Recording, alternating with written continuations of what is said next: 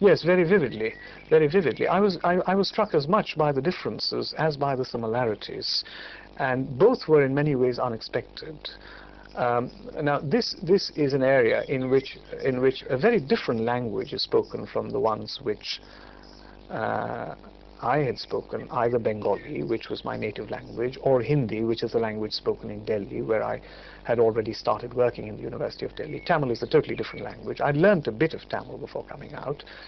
And what struck me, I was living with a group of Brahmins, and they had an elaborate ritual vocabulary, much of which was highly Sanskritized. And of course, Bengali is the most Sanskritized among Indian languages. So I not only surprised myself, but I also surprised the people with whom I lived by sort of my natural understanding of their ritual vocabulary, much of which was in Sanskrit.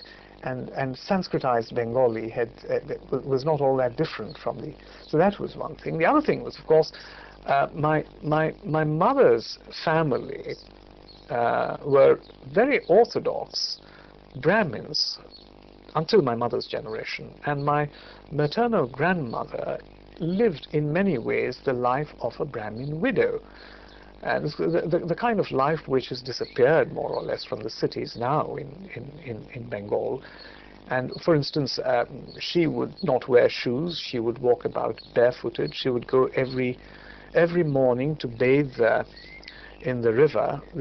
My childhood was in Chandanagar, which was a French enclave about 20 miles north of Calcutta, and she would go every morning to bathe, and she would come back in her wet clothes.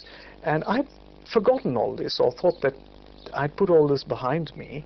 But when I went to live in this village, what, about 20 years afterwards, I would see these Sri Vaishnava Brahmin widows coming back from their morning bath in the river Kaveri. And this immediately brought back to me such an important part of my childhood. So I was certainly discovering myself while I was doing my fieldwork, and also discovering many things which were very different from what I'd expected them to be.